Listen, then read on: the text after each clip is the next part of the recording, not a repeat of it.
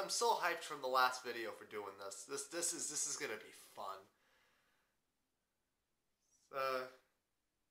Yeah, this is also gonna be a long video as well. Oh, Jesus. Hey, what is going on, everybody? My name is Payne, and welcome back to another Studio Ghibli review video, and easily one of a few that I've been looking forward to make for a while, basically since I started making this series, and it is easily one of my favorite Studio Ghibli films that were made, not just by Hayao Miyazaki, but by the studio itself. Yeah, this was the first movie, in my opinion, since either Porco Rosso or Kiki's Delivery Service. I'm going to say Kiki's Delivery Service here, where I am seeing just so many people express their gratitude for this film on social media, particularly on Instagram, where they post pictures of a bunch of stuff related to the movies. Of course, there's the typical Twitter posts and posts everywhere else on social media saying that this film was amazing and that this film changed my life, etc., stuff like that. This is what makes talking about these films very special, is because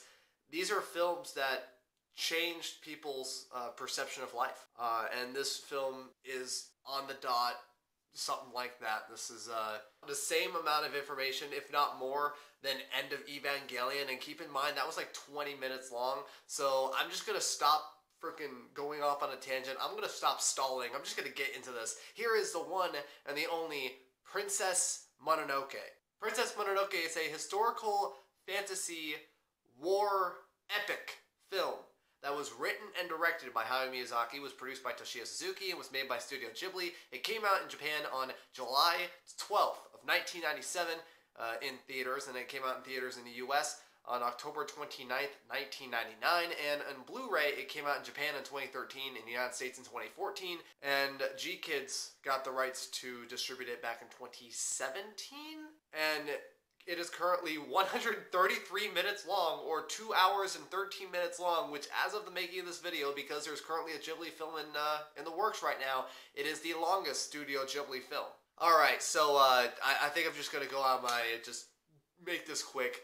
I'm going to be talking about the plot extensively because I have to in order to try to get everything else out of the way. So, spoilers, you have been warned. Alright, so set in a fantastical version of Muromachi, Japan, which is somewhere between 13th to 15th century Japan, the movie starts when Ashitaka, who is the last prince of his Amishi village, kills a demon, but not before it corrupts his right arm, making him superhuman, but also slowly killing him at the same time. He later finds out that the demon was a boar god named Nago, who was corrupted by an iron ball that was lodged in his body, and the village's wise woman tells Ashitaka that he may find a cure where Nago came from, but if he goes over to where it is, he can't return to his village. While he is heading west, Ashitaka meets an opportunist Buddhist monk named Jigo, who tells that he may find help from the Great Forest Spirit, who is seen as a deer-like animal by day and a giant quote-unquote night walker by night. And nearby on a cliffside, a group of men herd oxen to the industrial territory of Irontown, led by a woman known only as Lady Eboshi, and repel an attack by a wolf pack led by a wolf goddess named Moro, and riding one of the wolves is a human girl named San. Ashitaka then discovers two injured Irontown men and carries them through the forest, where he encounters many what are known as kodama, which, for anyone who's never seen the movie before or doesn't know what I'm talking about, there are those little like green forest spirits that make the clicking noise. I absolutely love those things so much. And he also has glimpses of the forest spirit in his deer-like form, and also during that time as well, either, if I had to guess, probably while he's getting the men out or while he's heading out west, he sees the sees the wolf god Moro along with the human girl San in the now famous image that is the poster for the movie. And when he goes over to Irontown, Ashitaka learns that Eboshi built the town by clear-cutting forests to claim iron sand and produce iron, leading to conflicts with the forest gods and a local feudal lord named Asano, and as a refuge for social outcasts, including lepers who were employed to manufacture firearms, which were the same ones that were used to wound the boar god, which Ashitaka killed, but not before the boar god corrupted him. Eboshi later explains that San, the human girl that was riding on the wolf with the wolf pack, was raised by the wolves as one of their own, and because of seeing what Lady Eboshi did and Irontown has been doing, has eventually resented humankind since. About shortly afterwards, San infiltrates Irontown to kill Eboshi, but Ashitaka intervenes, knocking them both unconscious somehow.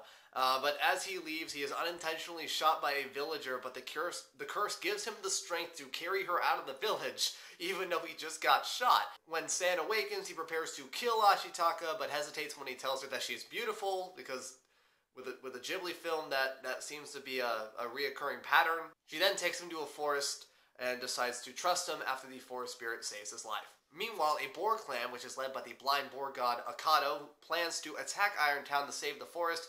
Meanwhile, Eboshi prepares for battle and sets out to kill the forest spirit with Jigo, the monk that Ashitaka met earlier, who actually ends up working for Irontown. And her reasoning was that she intended to give the god's head to the emperor in return for protection from Lord Asano, as according to legend, the forest spirit's head grants immortality. So Ashitaka recovers from his wound but remains cursed, and then he returns to Irontown to find it taken over by samurai, so he goes back to warn Lady Eboshi about what's going on, but as he was trying to find her, finds Okado corrupted by his wounds and just taken over by battle, basically explaining that Jiro's men tricked them into finding where the forest spirit is and alongside Lady Eboshi, and then Lady Eboshi then decapitates the forest spirit, because you're supposed to, because again, you have the head, then you have immortality. So so he decapitates him. As this is going on, the freaking forest spirit just bleeds out ooze all over the forest. It's weird just looking at it, and just kills anything that it touches. And it was at this point that the forest starts to die, as well as the kodama as well. Meanwhile, Moro, who was trying to prevent the forest spirit from getting killed, she gets freaking decapitated as well. Her head comes alive and bites off Eboshi's right arm, but she eventually does survive. After the samurai flee from Irontown and is evacuated, Ashitaka and San, they pursue Jigo and they retrieve the head, returning it to the forest spirit. The spirit then dies as the sun rises, supposedly, but its form washes over the land and heals any part of the forest that was dead. And Ashitaka's curse is then lifted. He's no longer corrupted by the curse on the arm. And the movie ends with Ashitaka staying to help rebuild Irontown and promising San that he would visit her in the forest, and with Lady Eboshi reuniting with the townspeople and vowing to build a better town. So the idea for Princess Mononoke actually started back in the late 1970s, when the director Hayao Miyazaki started drawing sketches about a princess that lived in the woods with a beast. The story was later made into a children's book of the same name, Mononoke Hime, in 1980, with a plot that was very similar to Beauty and the Beast, in the sense that instead of the princess being raised by a spirit, she was actually forced to marry one. In fact, he actually wanted this story to be adapted into an anime after he directed 1984's Nausicaä of the Valley of the Wind, but before eventually Laputa Castle in the Sky was chosen and was made into an anime film about a couple years after Nausicaä. So it's really hard thinking about it now, but Miyazaki almost made a children's version, or at least compared to this one, a children's version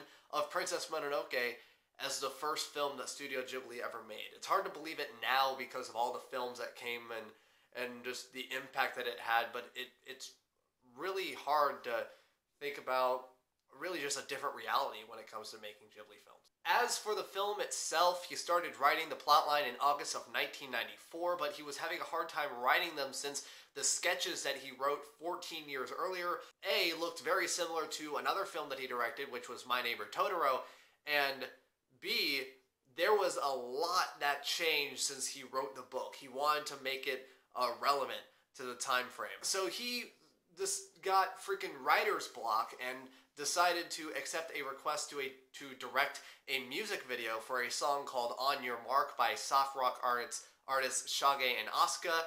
And after that, he then returned to the project with a fresh start and new ideas to go off of. And in 1995, he started writing the initial storyboards for the movie.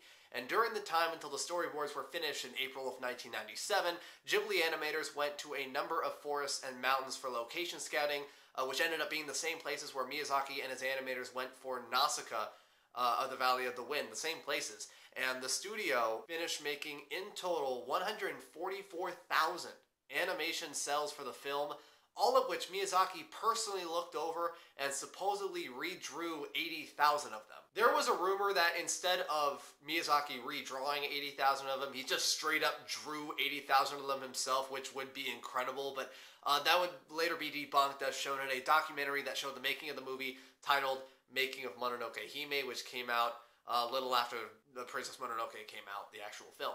After the movie came out, it was produced with a budget of 23.5 million US dollars, or 2.35 billion yen, which, if I remember correctly, at the time that was the most money that was ever used to make a film in Japan, and got 14.5 billion yen, or 159 million US dollars in the box office, which made it the highest grossing film in Japan in 1997. This was a spot that Studio Ghibli has gotten used to. Most of their films recently have just been the highest grossing film in Japan. I think Porco Rosso in 92, Pompoko 94, Whisper of the Heart 95, they were all top of the charts in Japan that year. It was not only the #1 movie in 1997, it was the #1 movie of all time in Japan, basically, taking over a spot that was supposedly held by Steven Spielberg's E.T. for the last 15 years.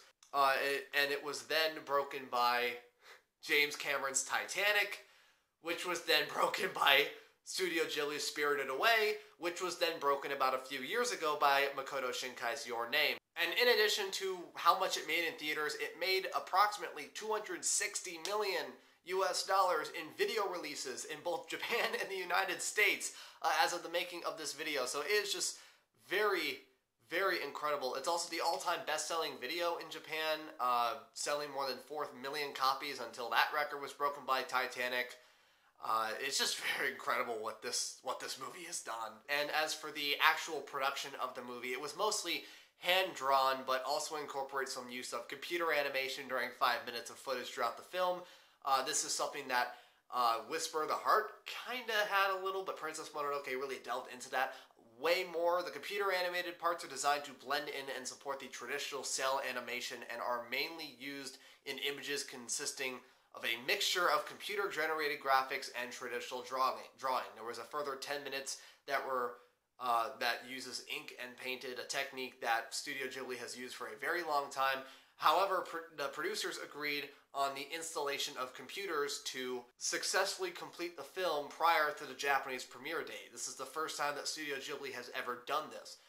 There was also a couple other outside sources that helped with the film, such as TMS Kyokuichi Corporation, who are now known today as TMS Animation. They helped animate the film, and a Korean animation studio known as DR Movie helped with the painting process for Princess Mononoke. Adding to what I said with the Whisper in the Heart review, this was also the first time that Miyazaki considered retirement. He said at a press conference for Princess Mononoke that this would be the final time that he would make films quote-unquote in this way, which meant that he was going to pay attention to making short films for the upcoming Studio Ghibli Museum, which today there's a lot of them, but the media ran away with that statement and basically said that he was retiring entirely from Studio Ghibli instead. But even though it was Miyazaki's goal to keep making films anyway for the Studio Ghibli Museum, in reality, he felt that he was getting too old. He was saying that, his eyes weren't too good as they used to be, and that his hands could no longer move that quickly while making the film. And he felt that spending every day for more than 2 years working on the film took too much out of them. Hence, he said that he wouldn't direct a film in that way anymore. It took a lot out of them. The movie took a lot out of him. He also said that he was going to help out a few young and upcoming animators by producing and writing more films, but sadly, according to the eulogy that he wrote for the late Yoshifumi Kondo, who directed Whisper of the Heart, there was apparently going to be another film that Kondo was going to be directing and Miyazaki was going to be writing, adding on to another reason why he's retiring. He said that Kondo's death was supposedly another reason. And with that, on January 14th, 1998, he left Studio Ghibli and fortunately came back a little over a year later on January 16th, 1999, as the head of Studio Ghibli. He also did the exact same thing when he finished up Spirited Away in 2001, but we're going to get more into that when we review that movie. There were also some rumors going around surrounding Princess Mononoke and its supposed connection with Nausicaä, the Valley of the Wind, backed up by a number of similarities, such as the characters, the setting, the genre, and the theme of humans versus nature, among many others. But one striking example of a connection is revealed in the Japanese trailer for the film. I'm going to be showing it on the screen. It's a very low-quality Japanese trailer where there is a line of text that says 13 years since Nausicaä, which lines up perfectly since Nausicaä came out 13 years before Princess Mononoke in 1984. But the question is, why was it put there?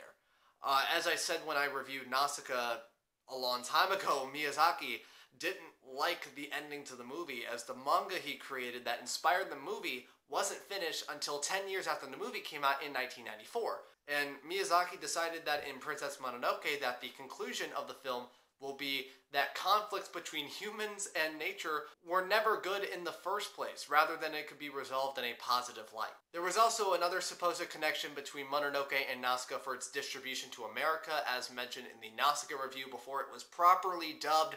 Nausicaä had a dubbed release in 1985 called Warriors of the Wind, which, to put it lightly, was a shit show through and through, and one thing Miyazaki hated about it was that it cut out parts of the movie to make the story just entirely different. So he said that if any more of his movies were to be distributed to America, there would be no cuts, or there would be no more Ghibli films that would go to America. However, in 1998, when Miyazaki flew to Los Angeles to meet with Miramax Films, who were dubbing the film, and its chairman, who I'm pretty sure is completely well known for something else now, Harvey Weinstein, Weinstein wanted to make cuts onto the film to make it more marketable to US audiences. It was then rumored that in response, when Miyazaki went back to Japan, he supposedly sent a katana to Weinstein that said no cuts on it. That's pretty badass. One thing about this film that was pretty fun to decipher is the number of themes that Miyazaki put in this movie. It's just a lot to go through. One of the more obvious ones was a theme about the environment and how it could be seen by some that the supernatural powers in the movie is another way to represent the dwindling of the overall environmental landscape. A couple more themes that were found in the film were sexuality and disability, to which Miyazaki confirms is in the film by saying in an interview that he was inspired to portray people with leprosy in the film after going to a nearby sanitarium, and it's believed that seeing people with that bad of an incurable disease is one of the driving forces for Lady Eboshi, but it's also believed that the disabled citizens were seen as a turning point towards a more modern society. Another theme is mankind's growth and development versus nature's preservation, and that Miyazaki did an amazing job of showing both sides of the argument, basically. In this case, it is San versus Lady Eboshi. Unlike some of Miyazaki's other films that have a protagonist and an antagonist, with Princess Mononoke, you can make an argument that both San and Lady Eboshi are the protagonists and the antagonist. It really just depends on who you ask. You have San, who defends the forest, and there are viewers that emphasize with her, but she also attacks innocent people, complicating how we evaluate her. And opposed to her is Lady Eboshi, who tries to destroy the forest and could be considered a villain, but everything that she does is out of a desire to protect her village and see it prosper. So San and Lady Eboshi, I said at the end of the movie, they both survive, which defies the usual convention of good triumphing over evil with the antagonist defeated. If you believe that mankind needs to clear out more land and develop more space in order to survive and thrive, then you would probably see Lady Eboshi as the protagonist. You would probably root for her. But if you are someone who wants to preserve nature and keep animals safe from extinction, and believe me, I know a couple of people who absolutely believe that, then you would think San is the protagonist. Another theme that was theorized to be in the film was lost innocence, something that Miyazaki had also implemented in a past film. In this case, it was Porco Rosso, putting it in after he was inspired from looking at what was going on in Yugoslavia, the wars in Yugoslavia, to which he said that it was an example of mankind never learning, which made it hard for him to make any other films like Kiki's Delivery Service and any other, just good-natured films like that, because he believes that it was giving younger viewers the wrong message. And the final theme that I could find with Princess Mononoke, I am pretty sure there's absolutely just probably a few more, was the difference between individualism and social conformity, which is another way to describe the conflict between San, a strong individualistic force, and Lady Eboshi, who is the leader of a great society. San, who is fully committed to living with the wolves in the forest and to renouncing her association with the human race, while Eboshi has vowed to sustain her society of Irontown by any means, which includes destroying the environment. The people of Irontown have a cohesive ideology and agree with Eboshi to protect Irontown and the cost of the environment's destruction. The different viewpoints of San and Lady Eboshi eventually leads to a physical altercation where they both aim to kill one another, and this dynamic between them represents the struggle to find a balance between the needs of individualism and those of conformity. So it's with these pieces of information that leads me to believe that this isn't a retelling of Nausicaä of the Valley of the Wind, but instead is an improved version of it, as it told a story that and had a conclusion that Miyazaki was okay with, unlike with Nausicaä, where he didn't really like it at all because he didn't like the moral and the conclusion that it gave. As for my opinions on the film, as usual, the animation and music were both amazing, with the animation being some of the best that I've ever seen from Studio Ghibli. And you can tell that a lot of creative thought was used towards the animation compared to other films that Ghibli made, especially towards the ending. You know what I'm talking about if you've seen the film. And when it comes to the music, recently I've been listening to a lot of Joe Hisaishi's music, because it's really good standalone music. If you just want to listen on freaking Google Music or iTunes or Spotify or something, just go ahead. It's really good. The characters are really well written, and if I'm going to be serious here, Princess Mononoke has one of the best stories I have ever seen, because of the fact that Miyazaki wasn't throwing a cut and paste story about a hero and a villain at us, but instead he's giving off, some would say, a warning about the possible dangers that we as humans would do to society if we continue to threaten the natural world and the wildlife living in it, in addition to, once again, showing both sides of the argument of humans versus nature. I know some people who would learn a lot from watching this film, and I know I learned a lot from watching it, and that's why I said at the beginning that this is my absolute favorite Studio Ghibli film. Now, with all that said, do I even really need to give a rating to this? Do I really need to give this a rating? Do I? Well, I don't know, I guess not. Thank you guys for watching this very long Studio Ghibli review video. I've absolutely been looking forward to talking about this movie. If you like Studio Ghibli, if you like Princess Mononoke, hit the like button down below. If you like this video, hit the like button down below. If you want to see any more reviews like this, you can hit the subscribe button either on the screen or down in the channel down below. If you don't want to watch any other videos that I've made, there are some on the screen, down in the channel, and down in the description down below. And with that, my name is Payne. I'll see you in the next video. God, this is exciting.